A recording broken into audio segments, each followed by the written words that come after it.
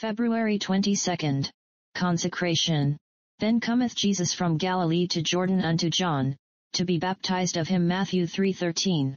The baptism of Jesus was surrender to vocation. The baptism of our Lord was his self-consecration to his life work. It was his dedication to his public ministry. When others were baptized in Jordan, it was a symbol of their need of cleansing. Awakened to the guilt of sin, they were promising amendment of their lives. But when our Savior was baptized, he had no sin to be repented of. His baptism was surrender to vocation. Hitherto he had been preparing for it. He had been, if one might put it so, at college. In the secret fidelities of home God had been training him to be the faithful witness. Revelation 1:5.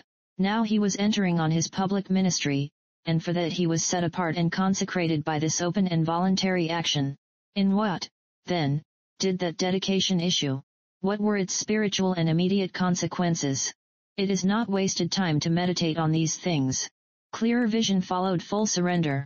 First, then, it issued in a clearer vision, for we read that the heavens were opened unto him. That does not point to a material sky, but to a vision breaking on his soul. When Peter was praying on the housetop, he, too, saw the heavens opened. In that great moment there was revealed to him the spiritual equality of Jew and Gentile. So our Lord, when the heavens were opened to him, won a larger and a clearer vision, and won it because in full surrender he had dedicated himself to God. That always follows personal dedication. To see, we must surrender. It is when we give ourselves with our whole heart to anything that it breaks out into a wealth of meaning. It is when we give ourselves with our whole heart to God that, like our Lord, we see the heavens opened, and new vision dawns upon the soul. Personal dedication brings new endowment. Again, this personal dedication brought with it at once a new endowment, for we read that as he left the river, the Holy Spirit descended upon him. When God bestows his Spirit on a child, he gives it up to the capacity of childhood. God does not pour into a little cup what it would take a flagon to contain. So then the Spirit of God filled the holy child. It was not that he might be a perfect man, it was that he might be a perfect child. As a child he was a perfect child, and as a youth he was a perfect youth. All that was needed for those quiet years was given without measure. But now these sheltered years were over, with their lowly tasks, and happiness of home, and he was launching out into the deep. Before him lay the highway of Messiahship, the proclamation of the kingdom, the long conflict with the powers of darkness, the crucifixion on the tree. And for that he needed an equipment which he had never needed as a child, nor in the lowly duties of the home. That is what God gave him at the Jordan, when the Holy Spirit descended on him, their grace for his unparalleled vocation as the one Savior of mankind. The full surrender of the baptism was owned and honored by a full equipment, and so it is with every believer. A sense of filial intimacy.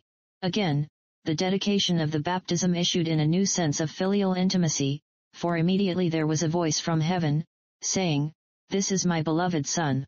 We know that even from his childhood Jesus had dwelt in the fatherhood of God.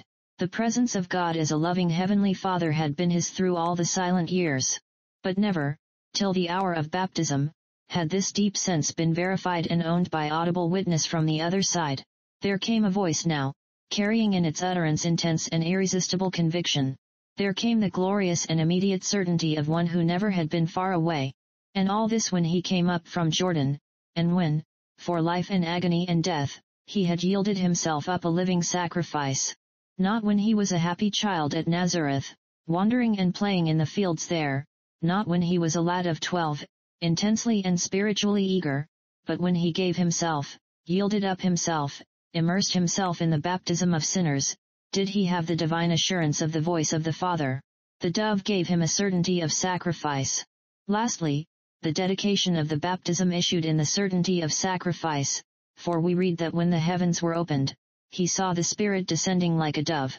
Now the dove is a very gentle bird, and you and I have a very gentle Savior. As we read the story of his life, we are often reminded of the dove, but the first thing which the Holy Spirit did was to drive him out into the wilderness, and that is scarcely significant of gentleness. Something more than gentleness is here, and every Jew could tell you what it was. For the dove was the one and only bird that was ever sacrificed upon a Jewish altar. And do you not think that when in that high hour the Holy Spirit descended like a dove, our blessed Savior would see the meaning of it? Just as the dove was laid upon the altar, so he was going to be laid upon the altar. Just as the dove was sacrificed for sin, so he was going to be sacrificed for sin. In that great moment of perfect dedication, when he identified himself with sinful man, there was revealed the necessity of Calvary.